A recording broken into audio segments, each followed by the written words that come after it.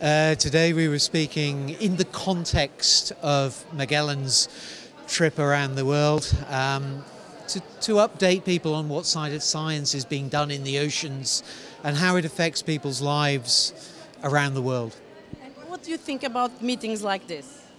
This is a tremendous opportunity to come and meet with Portuguese scientists, many of whom I've collaborated with in the past, and we hope to continue in the future. What do you think about the Portuguese scientists and the Portuguese science? Portuguese science is very strong in many areas, especially remote sensing and also oceanography.